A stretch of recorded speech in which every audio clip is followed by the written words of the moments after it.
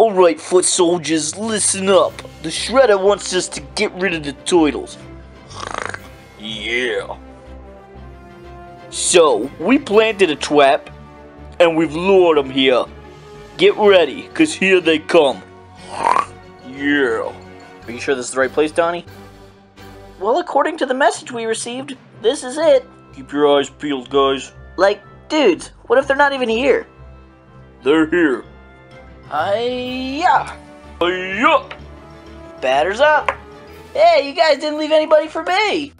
Hey boys and girls, welcome to another super exciting, outrageous toy review. Today, we're taking a look at two Teenage Mutant Ninja Turtles Mega Bloks sets. We've got Bebop Villain Pack and Rocksteady Villain Pack. Each set comes with a bad guy mutant figure as well as a couple of foot soldiers. The back of the package gives us a better view of the set inside as well as images of some of the other characters available.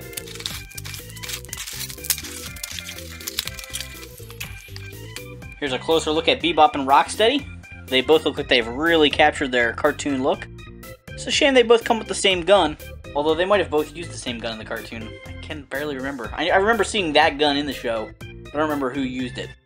These guys are both really nicely detailed. They have a lot of small parts that could easily be lost. You know, these turtle shells on his shoulders and the wrist gauntlets and things like that, the wristbands, are all little pieces that are snapped on. So do be careful with that. Bebop and Rocksteady come pre-assembled, but the foot soldiers you're going to have to assemble yourself.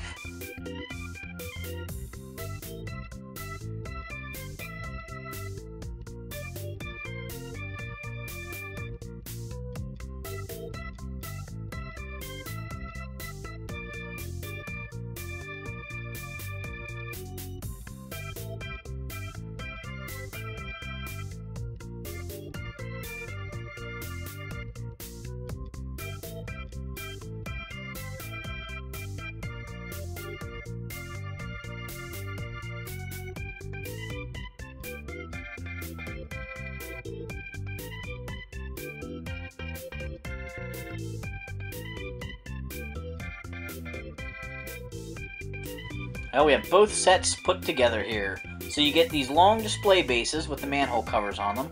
Actually very similar to the History of Leonardo pack that we saw recently at Toys R Us that came with all the different versions of Leonardo they've ever released on display bases. The background's got all these sewer pipes with these like comic panels on them. Each set comes with 3 foot soldiers and then one of the main villains, either Bebop or Rocksteady. Both sets come with weapons for the foot soldiers, but not enough. Come on, Mega Bloks, you can't give us an army builder set and skimp on the weapons. We know you have a mold for Leonardo's sword. Why isn't that in here? Bebop's set over here comes with a nunchuck, some throwing stars, a bow staff, and a canister of ooze. Rocksteady set comes with a little knife, ninja stars, a sai, and a little rat. One thing I wanted to point out about these little comic panels are that they're actually based on these little toys. You can see the articulation joints in the artwork. I thought that was kind of a cool touch. Here's a closer look at Rocksteady's set. You can see he's got a little turtle shell and a grenade on his belt there. Lots of nice details. Very cartoon-based. This does not look like the Rocksteady figure so much, but really does look like him from the cartoon. Bebop's got his turtle shell shoulder pads there, his little ammo belt and vest. He's even got his red and white sneakers on there. The figures are nicely detailed and articulated.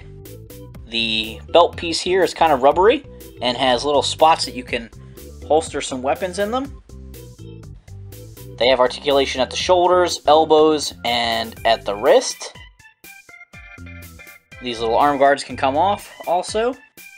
The head is articulated.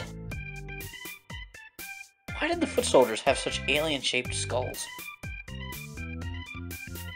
They have hip articulation, knee articulation, and that's about it.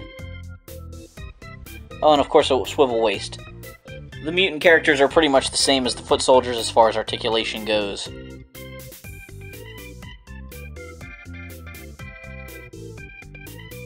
Oh, gee, boss. Love that mohawk. Thanks for watching this super exciting, outrageous toy review. Make sure you hit that subscribe button and check out our other Ninja Turtle videos. We'll get the turtles. Hi-ya!